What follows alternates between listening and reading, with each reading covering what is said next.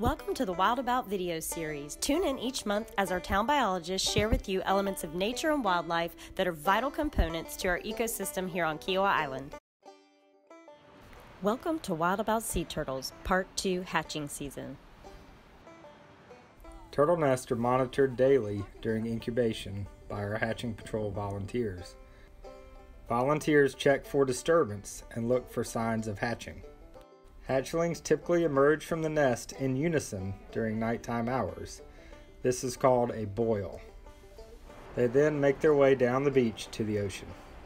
Today we are going to follow along with our volunteers as they conduct a nest inventory. Inventories are conducted 3 days after a nest hatches to see how successful the nest was. The contents of the nest are carefully excavated and sorted into 4 categories, which include hatched and unhatched eggs, as well as live and dead hatchlings. Oh, baby! Hatchlings are placed into a container lined with sand until they can be released.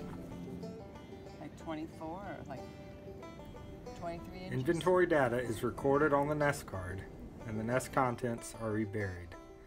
Next comes the fun part, taking the live hatchlings down to the beach for release.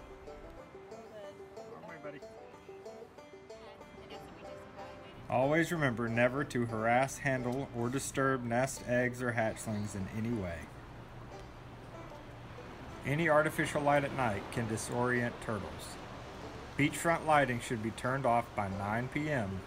and only flashlights with red filters should be used on the beach.